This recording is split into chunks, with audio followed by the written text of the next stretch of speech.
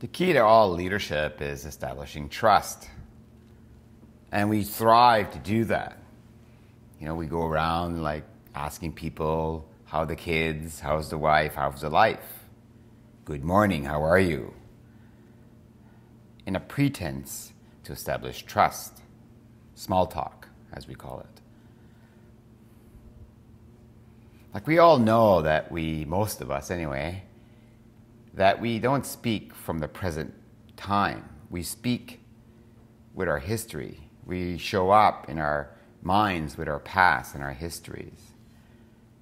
With our made-up stories of what's happening now because we can't see. What we see is an interpretation of what we have lived.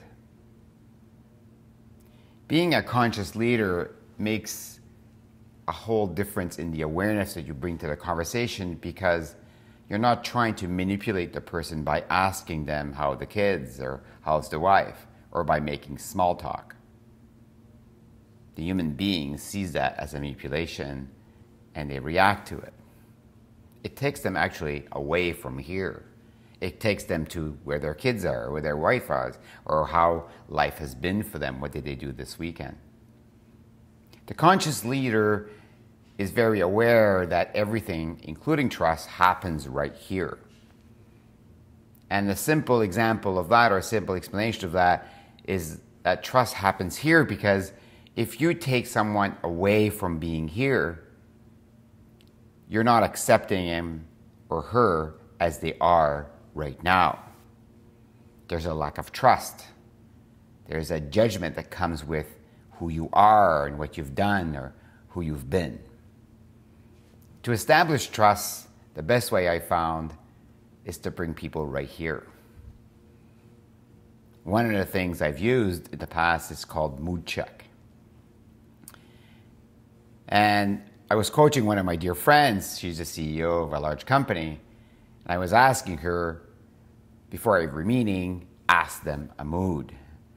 Now, she was dubious and she was scared. She had never done anything like that before.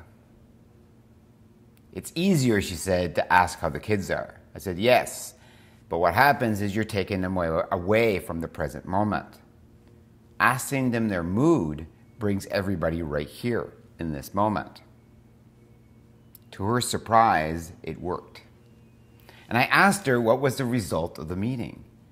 She said, I've never had a meeting with so much trust and openness. It's because everybody was here. In asking them the mood, and I want to make sure that I emphasize that good is not a mood, that that's just an escape. And that the important thing about asking for a mood as a leader is that you don't go down in a hole. Every mood is accepted. Every mood is okay. Not to go looking for the reason why they are in this mood. If they want to give it, that's okay, but if they don't, it's okay as well. The important thing is that they're here and you accept them with their mood, bad, good, and then you are aware of your reactions and your words in different types of moods.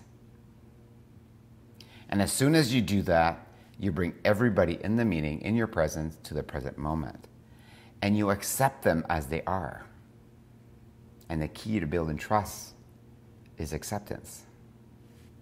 And that's the role of a conscious leader.